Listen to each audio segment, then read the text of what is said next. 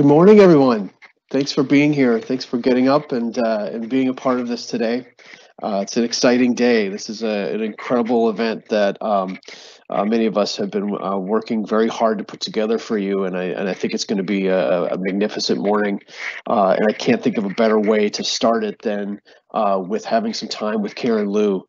I want to first take a moment to address or guide you over to the questions area, the Q&A. There's a note for you there for me to kind of get us started. I encourage you to ask questions all throughout the session, and we will come back to those as we get to the end of Karen's presentation. And if we don't get to your questions, we will try to follow up with you after this session and try to give you some good answers. So I strongly encourage you to interact with us and reach out with any question you have. So I would, all of that's appreciated. Karen is a senior associate with Kreilich. She is a board advisor for NOMA, and she's also a member of our program advisory committee, where she's been an invaluable asset helping us through the selection of new leadership, which we're in the middle of right now, as well as an enormous amount of advocacy toward our BIPOC students through her participation in our NOMA's chapter and advocacy for scholarships for our BIPOC students. So she's been a crucial asset to us. But I think of most note, about a year ago, Karen started her term as the AI Minnesota president at a time when none of us had any idea about what was about to come.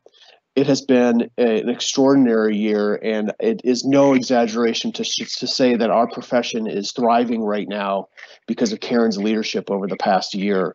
Her response to the murder of George Floyd, her response to the pandemic and the effect it's had on our profession, and her ability to keep us focused on climate change through it all has been an extraordinary asset. And we're all very lucky to have her in our community, and we're also very lucky to have her here today. So thank you, Karen, for making your time to be with us today, and I hand it over to you. Thank you.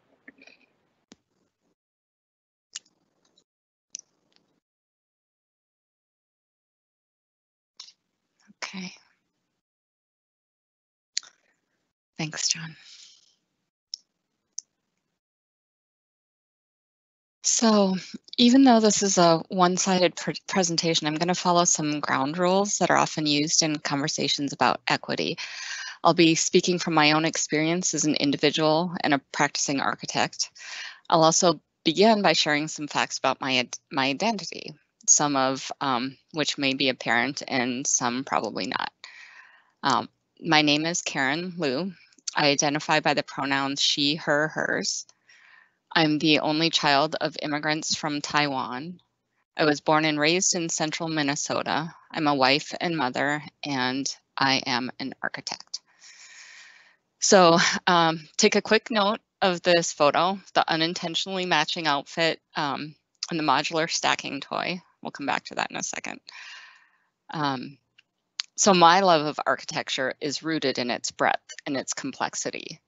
And beginning with our education, architects and designers are taught to think critically and to solve problems. We're trained to consider multiple contexts, to understand and envision different points of view, and to relate the overall goal to its many supporting details. Excellence in architecture is not evidenced by any one thing. It's the result of the connections and relationships between many things. Okay, so now I'll reflect back on my colorful childhood photo and notice the contrast here. This is what happens when you tell our studio of architects and designers that they have a scheduled photo shoot for a national magazine. And this picture always makes my son crack up. So I have been and continue to be a designer, project architect, and project manager. Recently, I joined the business development focus group, and I'm now helping lead equity work in the studio. At Kreilich Architects, I value collaborating with my colleagues, consultants, contractors, and clients. And I value the strength of a solution that addresses multiple issues and points of view. In my volunteer work with nonprofit organizations, I look for similar opportunities to work with others to further advocate for design excellence in architecture, women in leadership, BIPOC architects and designers, and global citizenship. Over the past several years, through this work, I've been engaged in and exposed to many equity initiatives and programs. And this past year, the global pandemic and murder of George Floyd have brought the urgency of equity into the public's daily lives.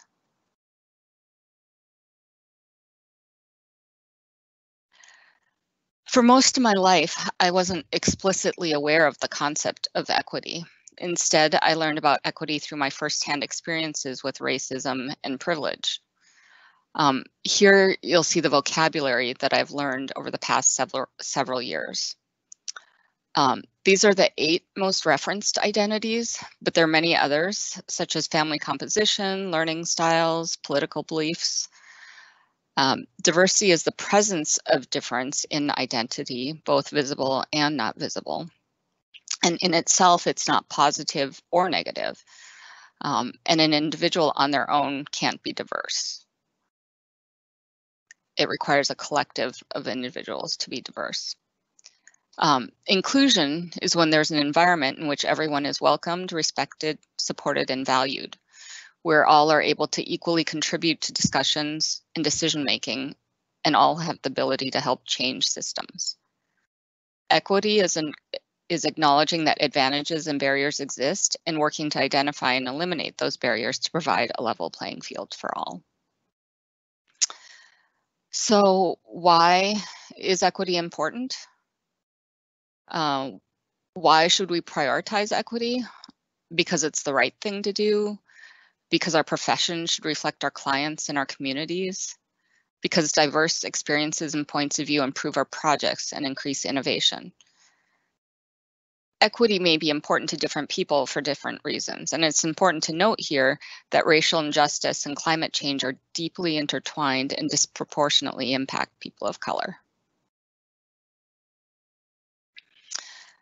So on to the challenges. As architects and designers, we're trained to consider multiple contexts. Our projects have a local context, an urban or rural site with its unique sun and wind patterns, weather, landscape, neighboring buildings. Our projects also have a broader context. The impact of our work goes far beyond its walls or property lines or neighborhoods. And in the broader context today, we occupy Indigenous land and are struggling to make amends. We're meeting in a virtual space, the result of a global pandemic. We live in the city where George Floyd was murdered and the world mourned. We have arguably experienced the warmest year ever recorded, and we are facing a deep political divide in our society. Equity is at the heart of so many challenges that we're facing.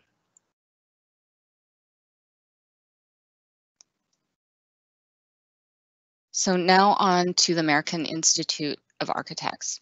It's a professional organization with over 95,000 members around the world, and it includes licensed architects, individuals who have a professional degree in architecture, such as a Dunwoody Bachelor of Architecture degree, are enrolled in AXP, faculty members, and individuals who work in allied fields. In the spring of last year, there was one strategic priority for the organization: climate action for human and ecological health. Significantly, the changes in our world over the summer resulted in a revised strategic plan in the fall that was approved with 2 goals: climate action for human and ecological health, and to advance racial, ethnic, and gender diversity.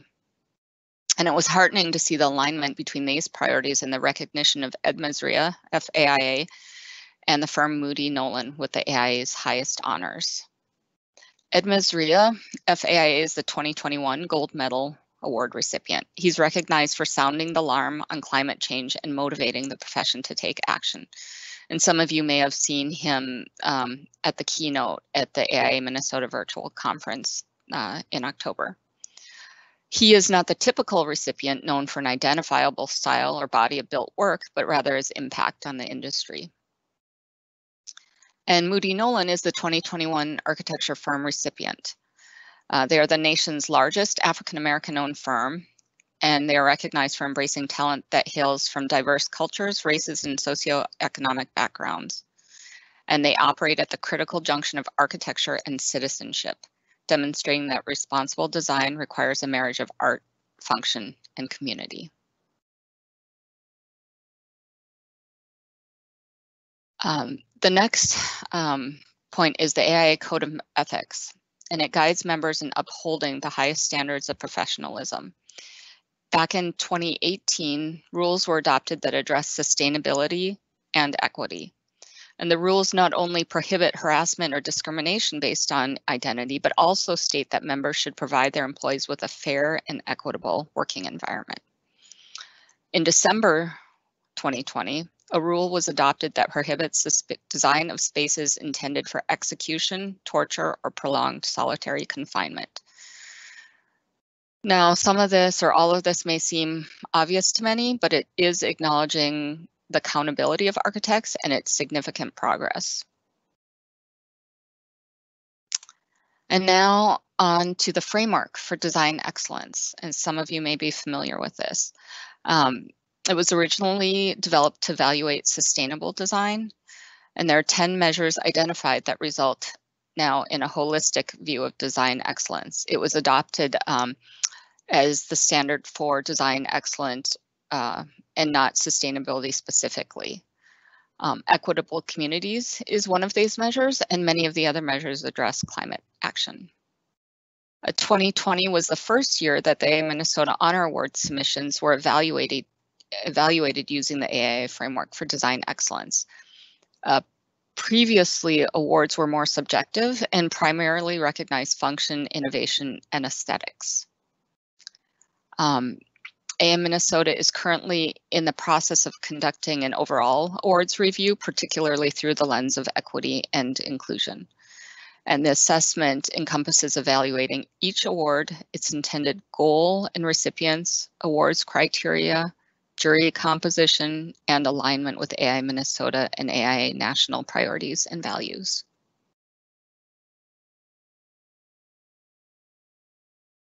And moving on to the AI Minnesota Culture Change Initiative. For the last couple of years, AI Minnesota has been working on the Culture Change Initiative, which focuses on accelerating change in the profession of architecture, from the current culture to a desired culture that's authentic, equitable, and collaborative. And one way to do this is by changing mindsets. And here I'll just give you two examples. One, say from the mindset that long hours show dedication and self-sacrifice, that they're a badge of honor, to the mindset that long hours are unhealthy and not necessary to create high quality work. If any of you have ever seen Julie Snow speak, she talks a lot about the 40-hour work week. And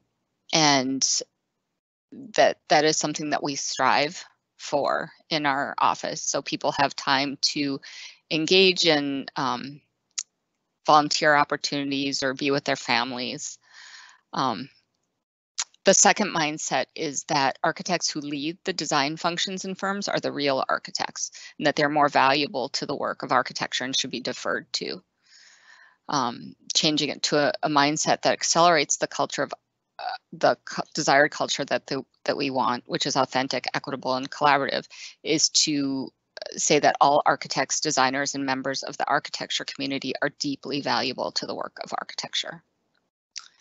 And so with the profession, the good news is that even though we have a long way to go, there's a lot of impactful work right now advancing equity in architecture.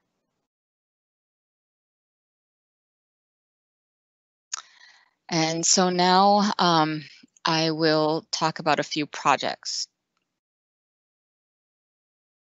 Second and Second is a multifamily development in the North Loop neighborhood of Minneapolis.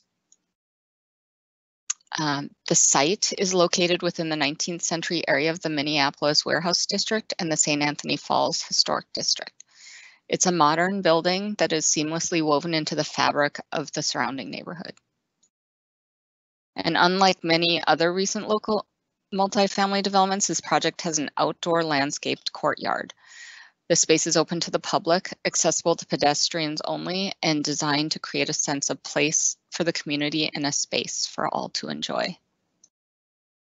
And this is the entrance to the courtyard from the street. A reflective metal ceiling and lighting further activate the pedestrian portal. This is great. This is a view of the courtyard from above. I think it's from our latest toy, our drone. This project received a 2020 AM Minnesota Honor Award and was lauded in the categories of Design for Integration and Design for Economy. Although the project wasn't recognized for design for equitable communities, it achieves the measure's intent to contribute to an accessible, walkable, human-scaled community and to include, engage, and promote human connection. The next project is Salt City Market. It's a mixed-use development located at the edge of downtown Syracuse, New York. And equity was embedded in this project from the beginning. The client is a nonprofit foundation, and their mission for the project is to connect diverse cultures and people in a welcoming, inclusive gathering space that promotes collaboration, economic opportunity, and a deep sense of community. The massing and exterior of the building reflect the three distinct programs. The street level is a glassy public food hall that serves as an incubator for local businesses. The second level is office space for the client and other nonprofit organizations that share its community-facing mission. And the third and fourth levels are dedicated to mixed income housing where rent is dependent on annual income. The market is located at the corner of South Salina and West Onondaga Streets, an intersection that's heavily trafficked by vehicles and people coming from the nearby convention center, transit hub, and hotels. An exterior patio between the market and the neighboring building accommodates dining, playing, and gathering, while the parking lot behind flexibly accommodates food trucks and larger community events. The construction photo here shows the massing of the first level as it follows the street edge, and the upper levels are rotated to open to views and neighborhoods to the south and west. What's great is in alignment with the mission, the construction manager also employed labor from targeted neighborhoods with a minimum of 30% people of color working on the project.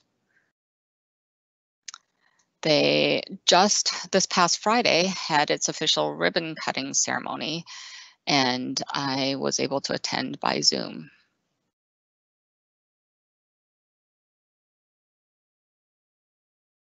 Okay, this next project is St. Louis City SC. SC stands for Soccer Club. It's a Major League Soccer stadium and the first MLS club that's majority owned by women. The ownership group engaged many women and minority-owned businesses in all phases of the project, from design or from management to design and construction. The project goals include spaces that are iconic and inclusive and anchor a mixed-use district with the intent to activate the urban neighborhood 365 days a year. The ownership was impressed with Snow Kreilich's urban CHS field in St. Paul, which acts as an extension of the city. And the stadium is located diagonally. Can you see my mouse here, my arrow or not? Is located diagonally across from the historic Union Station at the western end of Gateway Mall, a series of linear public green spaces that terminate at the Gateway Arch and Mississippi River to the east. Sorry, the image is like flipped from what you'd expect, west to east. This is Mill Creek Valley, a vibrant community of 20,000 people. 95% of whom were African American, once occupied the stadium site. And in the 1950s, so-called urban renewal efforts resulted in the demolition of the entire neighborhood to make room for new expressways, further dividing North and South St. Louis, similar to what happened to our local Rondo neighborhood here in St. Paul. So now expressway ramps are being reworked to minimize their impact on the urban fabric and to make room for new development. The public green space of the mall is extended onto the stadium site to the south, where there'll be a memorial to Mill Creek Valley, and to the east, where the trajectory turns to provide stronger connections to disadvantaged neighborhoods to the north.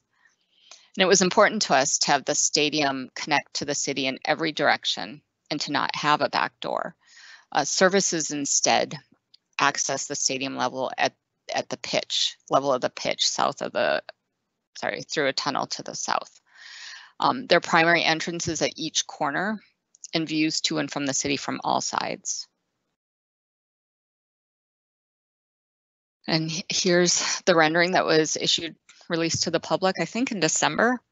The main entry steps and East Plaza parallel a new north-south bike and pedestrian greenway that you can see here in light green. Both spaces serve to host public gatherings, pre-game activities on game days, and music and food festivals, yoga, pickup soccer, dog walking, and patio dining on non-game days.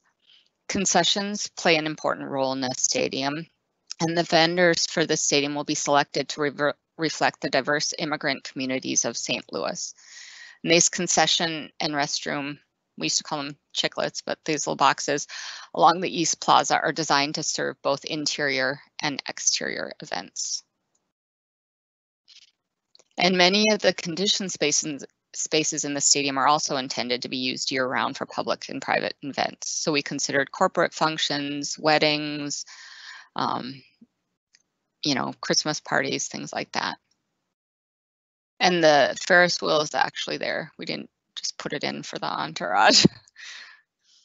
The overall soccer-related development includes a training facility, practice fields, and a pavilion seen here on the left, which houses the team store. And here's a view from the pitch.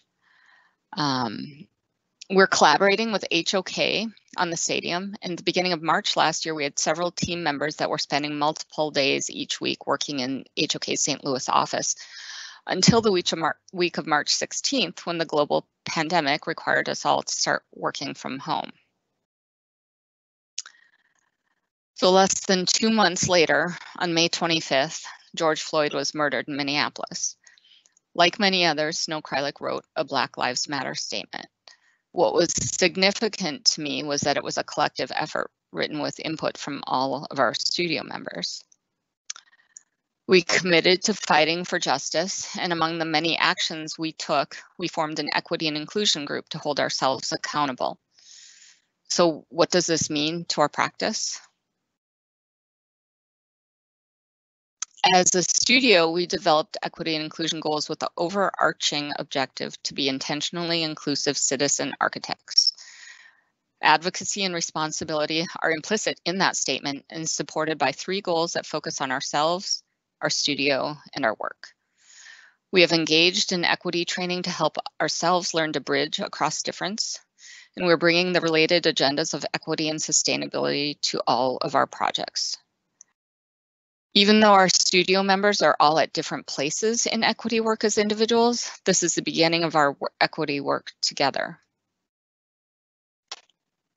So I just have one last thing I want to mention is please subscribe to Enter at entermn.com. It's a digital weekly publication of AI Minnesota that just debuted last week. And the feature article is about Longfellow Rising, a collective of business owners next to the 3rd precinct who have a vision of a just and sustainable future. And there's also a great piece called Preserving the Spirit of Democracy in the Time of Barricades by Mary Margaret Zindran, the Executive VP of AI Minnesota. And my favorite phrase from that article is, or quote, is, "We designed our way here, which means we can design a better way forward. The we of who designs that way forward is key. It must be a we that is truly representative of the people." So thank you, John, for inviting me, and thank you all for having me. I'm honored to be speaking with you today. And as I address the AI Minnesotas at the end of AI Minnesota members at the end of 2020, I look forward to working with you all towards a more authentic, equitable, and collaborative profession and a better built environment for all. Thank you, Karen. Thank you so much for your thoughts and the time. It's very powerful to see the ethic behind the work, which is, I know, so often can so often be missed if we just are looking at pictures on Instagram. And to see that the hard ethic behind it and the values that are shared behind it, it's a really powerful thing to see. Seeing no questions yet, I'm going to ask one. As I'm seeing nothing published yet. I know you've all got some brewing around in your head, but I have one of the things that I think, that maybe is in some of the minds of some of the students, and is the work that you do is also visually very beautiful, and there's a great attention to detail and scale and materiality, and form, and and proportion, all of these sort of design fundamentals, which on the surface might seem very divorced from the ideals of social justice and climate change. But as we all know, these are integral acts, and I'm curious from your perspective and in your process, how those connect for you, how the material and the detail, kind of the work of the work of the building, ties back to some of those ideals. I don't know the exact quote that we use on our website, but I think we're known for a lot of work that is ordinary, considered ordinary transit stations, what used to be bordered stations, and try to elevate the experience for everybody by bringing great care and attention to detail to these projects. Those aren't glamorous projects, but they're about making something of something that's typically overlooked, or making it just as important as a museum or institutional building. Yeah, it seems to me that there's sort of there's a level of care, and caring seems to be such a powerful thing in your work, and that's something I've always really appreciated, is that there's a care in the core and the heart of it, as in how it impacts all of us as people, how it improves our human sustainability. But then in that care comes through right down to the detail. So I just always appreciate the way that you approach your work in that integral kind of way. I really like the way you said that, John. I really think when I think about equity, I was in a conversation the other day, and fundamentally, can be boiled down to respect. Respect for individuals and their differences. And so when you talk about care, to me, that those are very similar concepts. Yeah, and I've always, felt like, it